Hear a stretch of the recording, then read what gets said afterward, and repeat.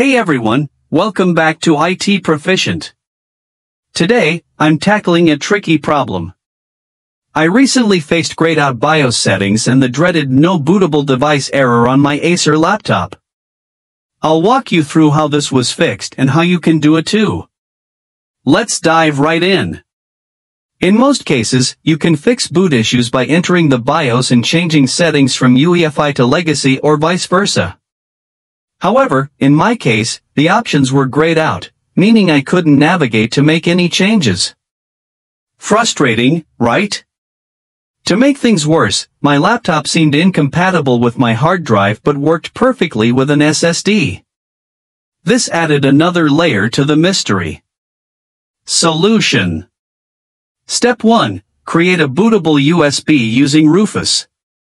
The solution started with creating a bootable USB containing Windows 10.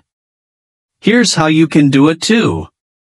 Download Rufus and a Windows 10 ISO file from Microsoft's website.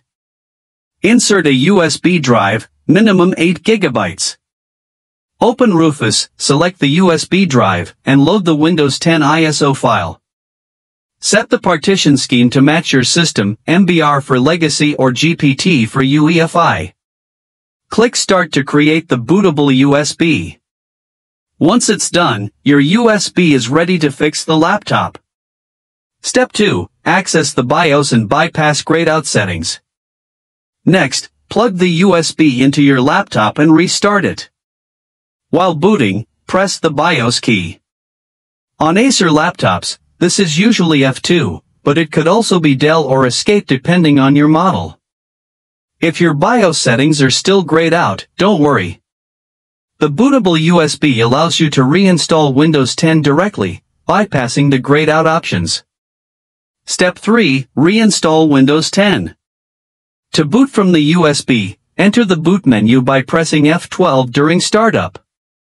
Select the USB drive as the primary boot device and press Enter.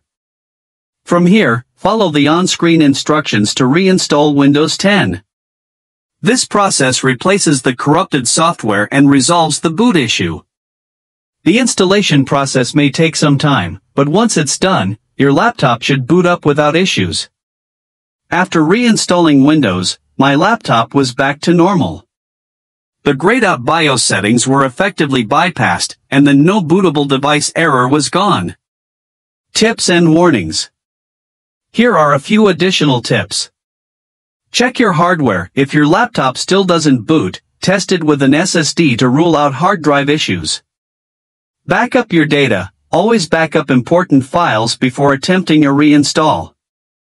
Use the right tools. Make sure your USB drive is formatted correctly and the Windows 10 ISO is genuine. And that's it. If you found this video helpful, give it a thumbs up, subscribe to IT Proficient, and drop a comment if you have any questions or suggestions for future videos. Thanks for watching, and I'll see you in the next one.